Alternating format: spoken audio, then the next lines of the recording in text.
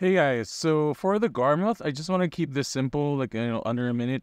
So all you have to do is talk to Kukao, and he is the one that is installed here on the Garmoth's pit. So you would talk to him, and you would get this quest. You would get like 1, 2, and 3. You can only get like 3 in a week. You won't get drops anymore. So what you would need to do is after you accept the quest, just hit Garmoth, like, wait for him to die. He's gonna die like super fast. Once he spawns, just wait for a couple of seconds.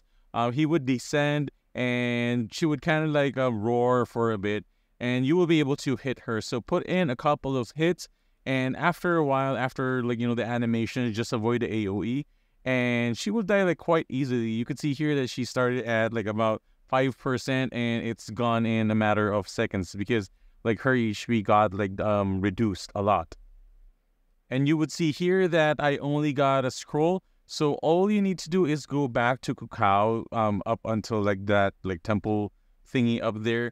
And you would see that the quest is checked, meaning that you have completed it, and you would have to talk to him. So you would see like there's kind of like a player barrier on here. You just have to force your way through and then talk to him and get the bundle. And that's it. Good luck to you guys. Always remember to get your quest so you don't miss out on the Garmoth prices. Peace.